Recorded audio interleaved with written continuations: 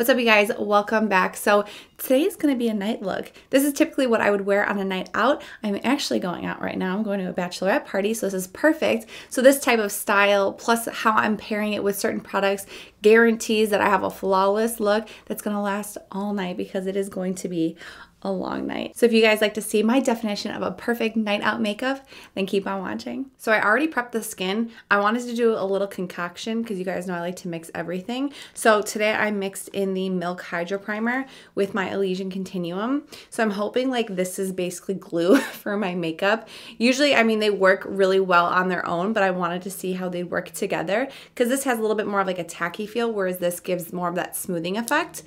So hopefully that works its magic. Another reason why I wanted to mix two is because currently right now it is 4:30 p.m. and dinner is at 8. I know I'm getting ready like way in advance, but I wanted to film a video, which is why it's so early. And then after dinner, we're going to a club for the bachelorette party. So I'm going to be gone for a very, very long time. So that's why I'm hoping that these two will just leave my face and my makeup looking flawless all night. We're gonna be working on the eyes first, per usual. So I'm gonna be using my Too Faced Born This Way concealer in light beige. I self-tanned last night, so I'm pretty dark today. I would say so. So for today's look, I'm going to be doing a look that I already posted on my Instagram and you guys liked it. And of course I loved it too, but I didn't get to wear it out. So I thought this would be like the perfect opportunity to get to wear it out. For the eyeshadows, I think I'm going to use these two. I know I use this one more heavily, but there's a color in this palette that I want to mix in with here. But these are the Natasha Denona palettes. This is the Mini Star and this is the Mini Sunset. So I'll be using more of this, but I'm going to go into this one first. And I want to grab this little... It's a very, very similar shades to what's in the other one, but it's a little bit lighter, so I think it's going to work a little bit better for my transition. So I'm just going to take my Smith 232. It's my big fluffy brush. I just washed these, and I love freshly washed brushes, but now it's about to get dirty again. And I'm just going to go ahead and put this all through kind of the lid. I think I'm going to go everywhere with this, to be honest. I'm just going to make sure that this color is blown out all over the eye, focusing it more in the crease first, blowing it out, and then I'll just dab whatever is left right on the lid and just blend away. Now that we have that shade nicely blown out all over the lid, I'm going to go now into the Sunset palette, and we're going to go in with this shade right here, which is just like slightly warmer. So very, very similar to the first one, but this one's going to be warmer. And I'm going to be using my Smith 247 brush, and I'm going to focus this a little bit more heavy into the crease and just really building up that crease depth. And then of course bringing it outwards because I do want that elongated shape because we're going to be putting a little bit of a wing on. So just bringing it out. And of course, if you don't like that elongated shape, just tuck it right into here. So now you can see that that shade really did warm up the eyes. I'm really trying to go for that super bronzy look. Now I'm going to dig into this shade right here, which is a really warm brown, same brush, and just building in that same area. So now just keeping it tucked right into the crease. These mini eyeshadow palettes are seriously some of my favorite palettes that I own. I love Natasha Denona's eyeshadows, period, but I love that she gives these mini options because her shadows and her palettes are really, really, truly expensive. You're getting them, it's great quality, but not everybody could purchase that. And these are $25 and you get a nice selection of color, and it's great because it's not overwhelming either. So you can really get like that perfect look. But like I said, then it's easily accessible for other people to purchase too. And if you don't own any of her minis, like you need to. I need to grab the mini gold one and then her new mini glam one. But I'm just like, I love, love, love these palettes. Then I'm going to grab this Sephora number 15 brush and I'm going to dig into both of these shimmer shades together and we're going to apply it all over the lid. So I'm just going to go into them both evenly and then plop it right onto the lid. I'm not doing it wet, just a nice dry coat because we're going to go ahead and we're going to put another shadow right on top to really give it that gold, bronzy, reflecty look that I'm looking for. So all that I did with the shadow was I just pushed it right up into my crease. If you like more of a crisp look, you can definitely cut it if you'd like. I like my looks to be a little bit more on like the softer side, which is why I didn't cut the crease. But this is my favorite part of the look. So if you guys don't own anything from Dose of Colors, which I feel like everybody at this point should or does, the Block Party eyeshadows are my favorite eyeshadows I've ever owned in the history of my collection. I call these the party eyes. This will elevate any look. So this is in the shade Heart of Gold. This is gonna give that really beautiful glitter reflectiveness that like glitter would give you without it being like glitter on the eyes. I don't like putting glitter on my eyes, like loose glitter, things like that. It's really not my thing. I like loose pigments, but that glitter, not really my thing. So this will give it to me without it actually being glitter. So my favorite way to apply this is with my finger. So I will just take my middle finger and I'm just going to press this right on top of those shades. I'm not trying to like completely cover it. I really want those two shades to still somewhat be noticeable. So just patting this right on top of it. It does change the color a little bit, definitely, but those the bronzy shades underneath really do help just to bring this color even more into that bronzy feel. So then what I like to do, I'm gonna grab this MAC 217 brush and I'm just gonna lightly dip into here and I'm just gonna make sure that the crease and this glitter shade kind of come in together. This gives me that really soft flow between them. Again, I don't want it to be harsh like a cut crease. You could do that, but this, I really want the glitter to just blend right into here. I don't mind putting this into the crease. I actually feel like when I do put this in the crease, it makes the look, I don't even know how to explain it, but to me, it's just like everything. You could even bring it up higher if you would like, but I just kind of push it right into the crease. If you like more of that metallic look, you could definitely wet these, but I just love the way using my finger gives that wet look on its own without me having to like spray a brush. And then I'll just kind of concentrate a little extra right in the center so that it pops a little bit more. Now it's time for the cleanup crew. A little bit of oil on a pad just to kind of wipe away the eyes to give a really nice crisp look. All right, now to move on to the face. We already have the skin prepped, so it's been sitting there for a minute, just kind of soaking into the skin. Again, with my self-tanner, I want to make sure I'm dark enough. So normally I mix my foundations, but I think I might just go in with this guy, the Hourglass Vanish. This is in light beige. It's a pretty dark color. It's actually darker than I would expect a light beige to be in any other brand, but I love, love, love this. I will say this foundation, I'm not kidding you, a little goes a long way. That is basically all that I'm going to use. I feel like if you end up using too much of that foundation, it can be very heavy, very cakey, just does not look good on the skin. So less is more. And I kind of just like drag it down onto my pan and then get my brush kind of loaded up with the pigment and then just brush it onto the skin.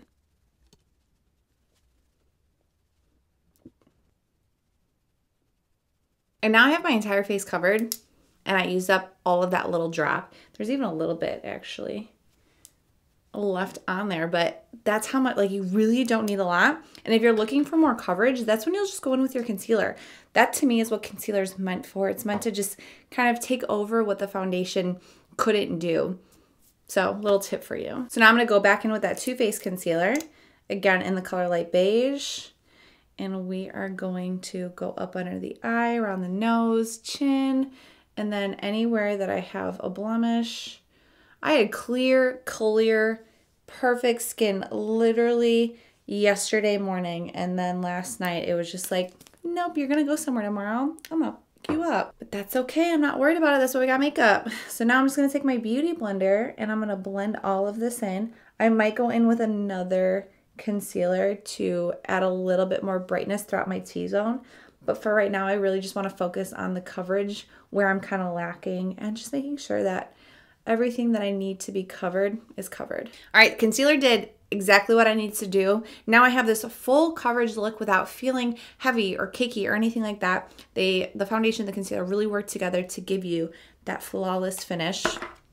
And it looks great. So moving on to contouring, I'm going to be using this Neutrogena foundation stick. This is in the shade Chestnut. So definitely a lot darker than what I would normally wear when I'm not self-tanned. But since this self-tan is super fresh, I'm going to need the darkest one. So I'm going to be using this rougher brush in 04. This is my favorite cream brush to use, like literally with any creams, but especially to contour with. And I'm just going to dab the product into the brush. I actually just washed this brush too, so now it's about to get dirty as well. And I'm going to pack this color and then lightly swipe and blend, pack some more, blend. And I kind of just like go back and forth between doing that. I don't want to swipe too much just to make sure I'm not moving all the product underneath it. But I also want to make sure that it is blended and looks good. And I love putting cream contours down, or just honestly like anything cream before I put powder, because I feel like it really helps the powder to stand out a little bit more and helps to keep the longevity of it. Can't forget the nose either. So I'm just going to take a little bit. I don't want a crazy amount, but definitely enough just to really tie in the rest of the face and the contour. And then I always just go in with my beauty blender to make sure that's blended out, because I do not want 2 brown stripes down the side of my nose. That ain't cute. Now it's time for some setting powder. So I'm going to take my RCMA translucent powder, put a little bit down on my pan, kind of like spread it out a little bit. I'm going to take my beauty blender very lightly first, just like a small amount of product.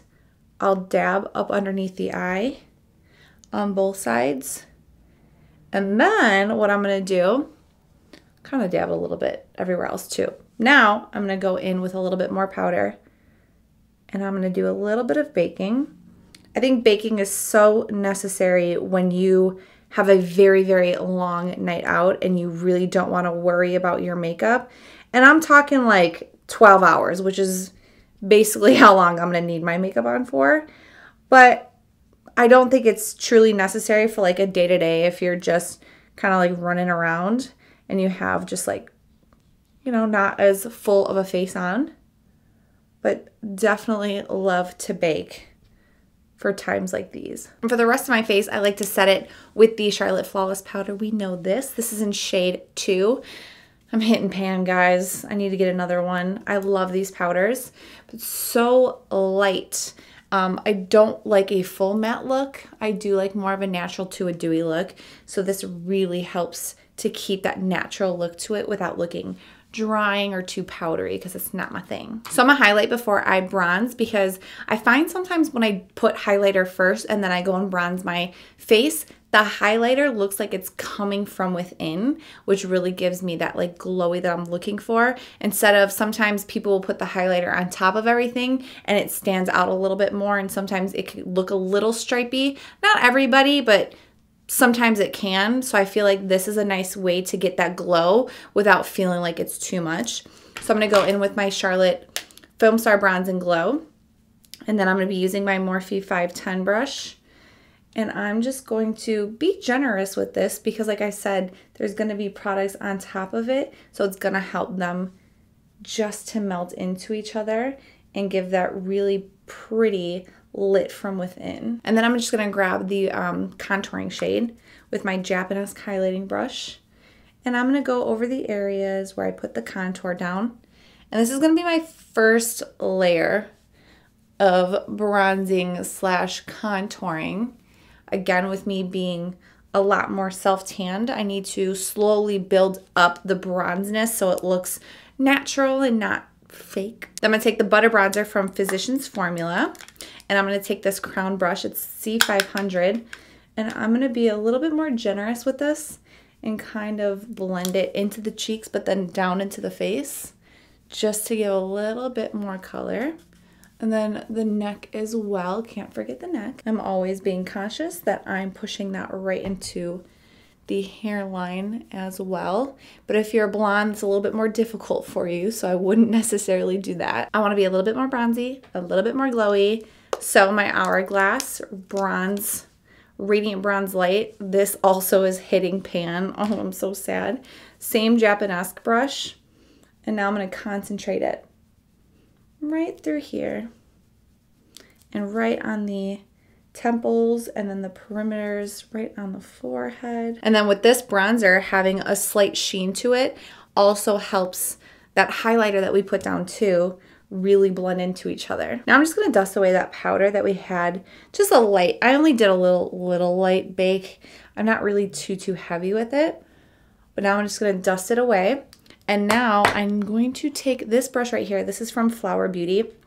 I love this brush, but what I'm going to do is just take a little bit of that bronzer from the Physicians Formula and then also tap that right onto here just to kind of set that contour and make it stand out just a little bit more. Now, if you want to look a little bit more sculpted, we got all these little steps going on here, but I swear it looks so good in your makeup last all night. And you can go into the Tarte Park Avenue Princess palette. I love this. I love the highlighters and the bronzers. These bronzers get real dark, but what I want to do is brighten up my under eyes a little bit more. So I'm going to go in with this Enhance shade, and I'm going to be using my Morphe 501 brush. And I'm just going to lightly dip into that, hit right here because I get a little bluer and I want that to be covered. And then I go along the side of the nose, and that kind of helps to make the contour stand out a little bit more there too. But not too much where, again, we don't want to look like we have two brown stripes down the nose. But it also helps just kind of like blend in that color as well. So now it's time for blush, and I'm so excited. Blush is like honestly becoming one of my favorite parts of my makeup recently. Everyone's like, I feel like when I'm scrolling on Instagram, blush is really making its comeback. Like people are really into blush now, and it's making me way more into blush than I ever was. I've always loved blush, but you know what I mean? I don't know. It just looks amazing. So I'm going to be using this one from Juvias Place. It's called Sarafina. It is such a beautiful color, beautiful pigments. Everybody knows Juvia's Place like comes out with some of the best for the best price. I'm going to be using the Rephr 05 brush and just dipping into there. Oh, it's so pretty. And then I'm going to be generous with it. I'm going to tap it first, and I'm just going to bring it into my contour as well. But I've really been loving that baby doll look. Everyone's been kind of keeping it kind of close up to the eye on that apple and then bringing it outwards. I've been loving that look, so we're going to continue that look. Before I set my face though, I'm just going to cut the cheeks a little bit. That also helps just to kind of give a little extra set, and then also gives that nice little chiseled look I'm looking for. So I'm just going to pop it right here. But I don't leave that on. I just immediately go in and brush it away because I don't like it to be too harsh, but I do like that slight little brightening cleanup that it does. All right, now we're ready to set the face. So I'm going to take this Makeup Forever Mist and Fix. As always, spray the face. Oh my God, that just like, it gets me every time. It feels so good. Jumping back to the eyes, we're going to go ahead and line them really quick with a new liquid liner that all of you guys had recommended to me on Instagram. I'm excited to try it. This is the Physicians Formula liquid liner, and it's in the waterproof. First of all, the packaging of the waterproof is seriously my favorite. I love that fake water droplet wet look. I don't know what it is. When I feel like Too Faced came out with that first, maybe not in general, but one of the first products that I got to physically feel and touch, and I remember just falling in love with it. And so now this has that, and I just think it's so neat.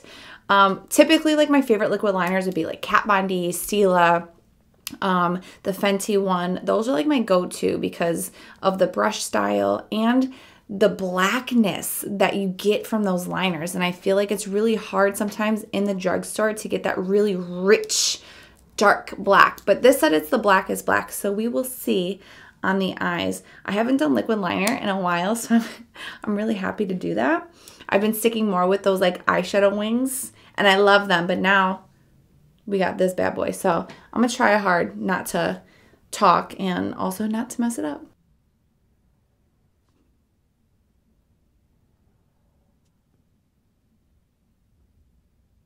Okay, wow. That went on so easy. And I love the finish of it. It is not super shiny. It's not matte. It's like the perfect... This looks really nice. I don't think this is like the blackest liner I've ever used, but it's pretty damn close. So this is really nice. Thank you guys for recommending this to me. This is beautiful. Okay, I'm literally like in shock right now. Okay, so I feel like I feel like that literally just blew away my favorites for high end. I can't believe it. Okay, so one big thing that I noticed that I liked this better than my high end ones. This one actually reminds me, like the brush tip reminds me more of the Kat Von D. So I'm gonna compare it to the Kat Von D. When I was going over a couple spots just to make sure everything was smooth, this kept gliding and gliding and gliding. And one thing that I noticed with my Kat Von D sometimes, if I went over a spot, it would kind of catch it and not necessarily like pick up product, but it would not make it smooth and it would kind of ruin it sometimes because like the liner was already dry. But like this, I kept going over and over and over again and it was just like glide, glide, glide, glide. And this was $8, so I think this is going to be my new favorite liner now. Okay, so now what I'm going to do is my lashes and brows and my hair off camera. I am going to be doing a separate lash brow tutorial. So this is just going to save me some more time. And then we will be back to do our lips together. All right, we are back. I got my hair, brows, and lashes on. I will link below the products that I used for both of those. But now it's for the lip. And I'm actually excited. I just bought this lip, I think like 2-3 days ago. And I haven't even worn it, touched it, anything. This is from Milani. It's called I Am Pretty. They said it was new. So I'm excited. I have 2 other Milani lipsticks in this particular one, the bold matte ones, and I love them. I swear, like I compare them to the Kylie ones, but better. So now what I'm going to do is I'm going to go ahead and line my lips. I'm going to be using the KKW Beauty Lip Liner in shade 1.5. This is my favorite lip liner of all time. It goes good with so many lip colors. Then I'm going to put on the Milani lipstick, I Am Pretty. It's in the number 05, just for a little reference. And then on top of that, I'm going to be using the Milani Keep It Full lip gloss in the color Champagne. And now this completes the look. Oh, I just love this bronzy moment. More makeup is seriously my absolute favorite. But you want to know one thing about this look that I've been loving the most? It's not touching my under eyes. It's like another little trend that's been going around, but I'm here for it. I feel like it makes the eye look cleaner, brighter. And don't get me wrong, like I do love a smoked out lash line, but with this, I don't know. I feel like it allows the look to still not be like completely dramatic, but still full. Does that make sense? But now the look is finished. I'm gonna go ahead and put my outfit on. I'm gonna be wearing all black with this outfit, which is like my favorite thing to ever wear. If I do get pictures, I will put it in this video for you guys, but this is it. I hope you liked our little get ready and how I like to get ready for the night. Do not forget to like, comment, and subscribe to all my videos if you guys like to see more. And do not forget to follow me on Instagram. My name is Amanda Devon, and that's it. I'm gonna be late if I don't stop talking. I will see you guys all in the next video. Bye.